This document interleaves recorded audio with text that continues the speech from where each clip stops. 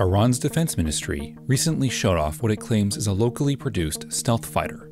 The F313 Qaher aircraft was shown taxiing in a video released by the official state news agency at an April 15th display in Tehran that was attended by President Hassan Rouhani. The black-painted jet looks fairly small at around 45 feet long and with a wingspan of approximately 17 feet, not including its unusually large, downturned wingtips. The design features canard foreplanes and outward-canted vertical tails. It has facets and edge alignment, which are stealth features.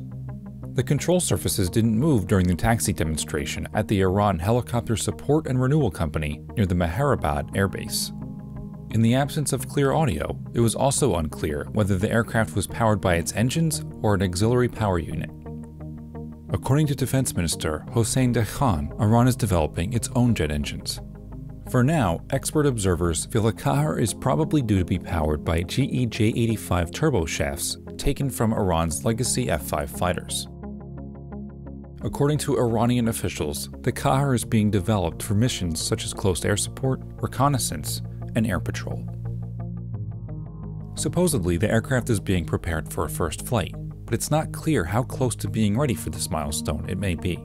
Not shown in the video, but also featured in the April 15th display, were a new jet trainer called the Qaher, an armed UAV, and a pair of missiles. All of these projects are the work of the state-owned Aerospace Industries Organization Research Center.